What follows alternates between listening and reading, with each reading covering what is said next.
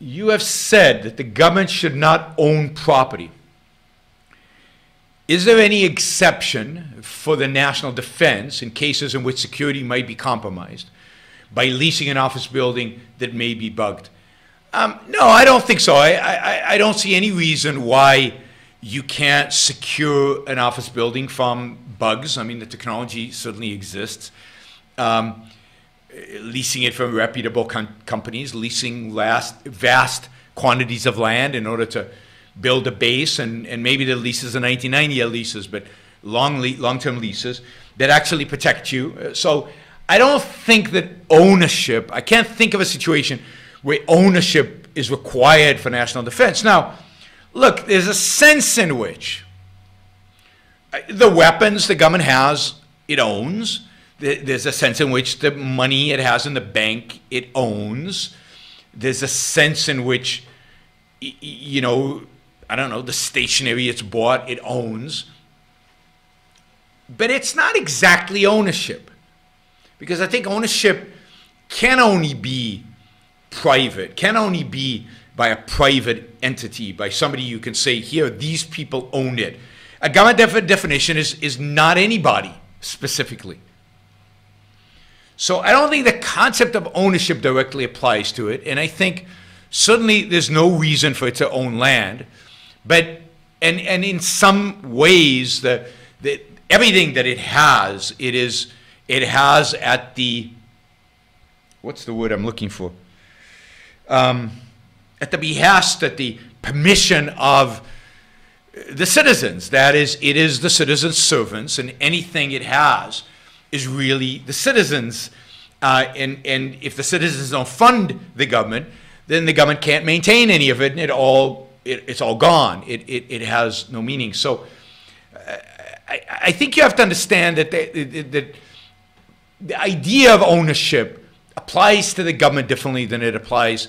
It doesn't really apply to the government in the sense in which it applies. Private ownership doesn't apply to the government in the sense that it doesn't have property rights, and everything except the stuff that it absolutely is necessary for the execution of its role.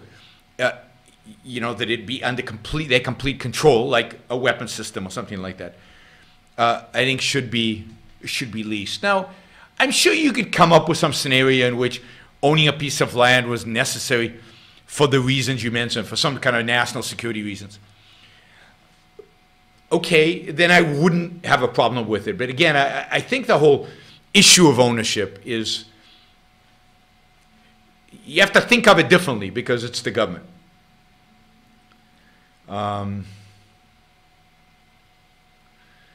Okay, Action Jackson says, the FBI arrested leader of an armed group that is stopping immigrants after they cross the U.S.-Mexico border into New Mexicans. Do civilians have a right to patrol the border? Only the Fed Border Patrol. I mean, you don't have a right to walk around with a gun and point that gun at somebody who is not threatening you, who is not threatening you and is not committing a violent crime. So you're not doing it as an act of self-defense. So you don't have a right to point a gun at people who are not committing a crime. So, I mean, this is vigilantism, but yes, vigilantism against people who are not even committing a violent crime. So I have almost no sympathy for it. Now, if it's your land, if you own the land, and you've got a sign out, no trespassers, and you're patrolling your land on the border, then fine. Then it's your property. You're defending your property against people who are violating your rights by entering your property without permission.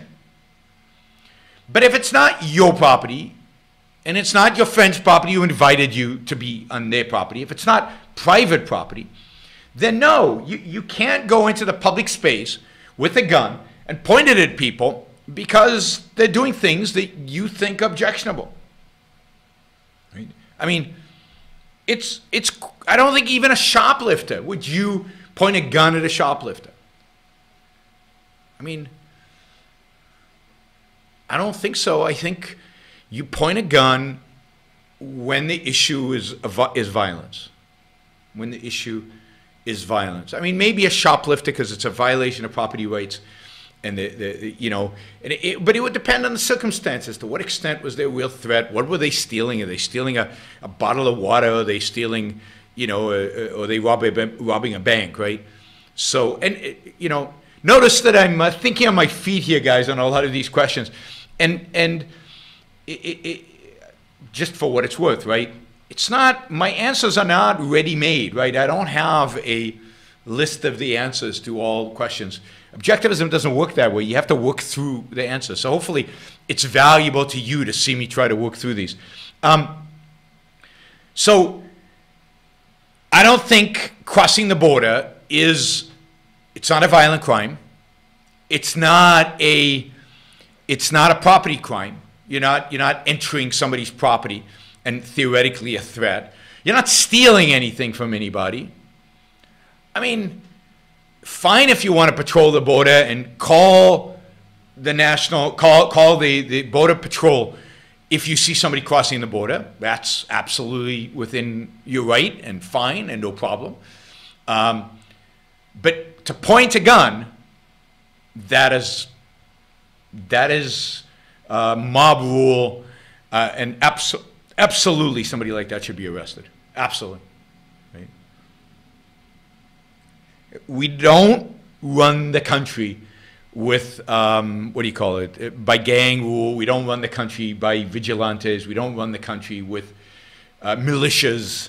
Militias don't run the United States of America. I mean, again, unless you're willing to declare civil war.